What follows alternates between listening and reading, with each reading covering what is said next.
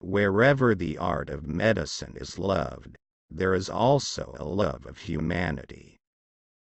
Let your food be your medicine, and your medicine be your food. It's far more important to know what person the disease has than what disease the person has. The way to health is to have an aromatic bath and a scented massage every day. A wise man ought to realize that health is his most valuable possession. The natural healing force within each one of us is the greatest force in getting well. Healing in a matter of time, but it is sometimes also a matter of opportunity.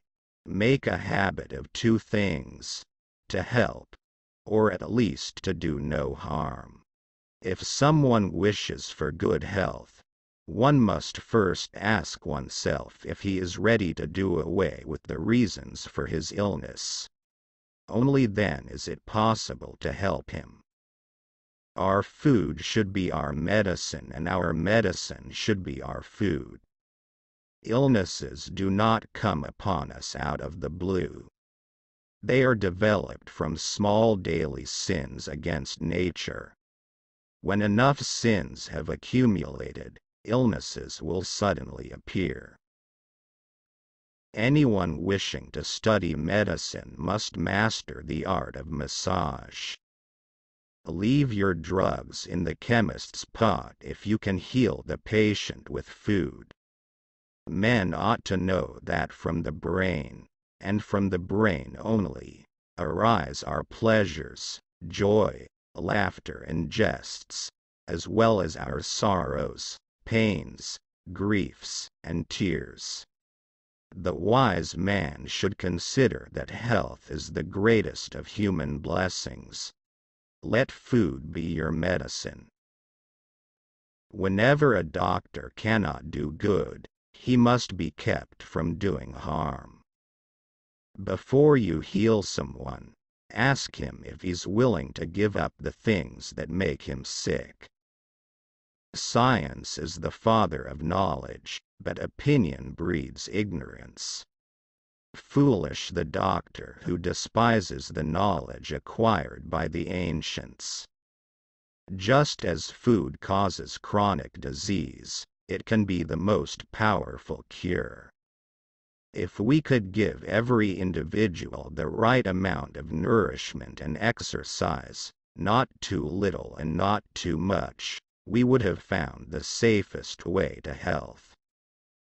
The soul is the same in all living creatures, although the body of each is different.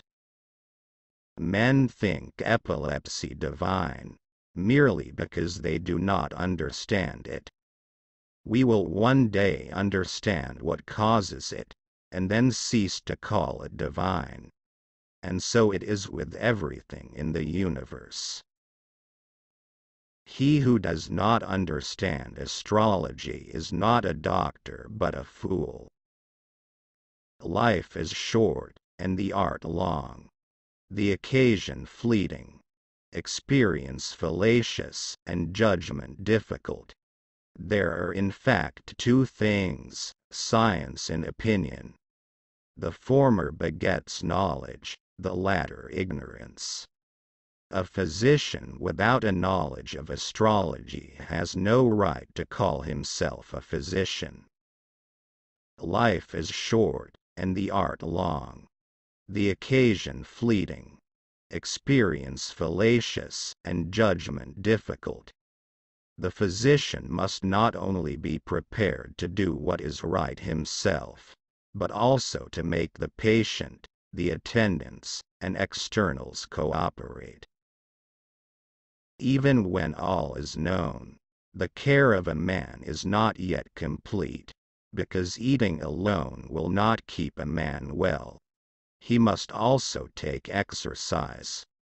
For food and exercise, while possessing opposite qualities, yet work together to produce health. A wise man should consider that health is the greatest of human blessings, and learn how by his own thought to derive benefit from his illnesses.